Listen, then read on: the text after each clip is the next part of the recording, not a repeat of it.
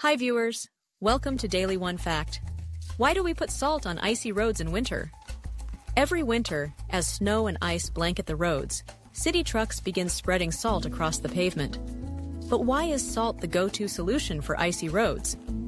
The answer lies in the science of freezing points.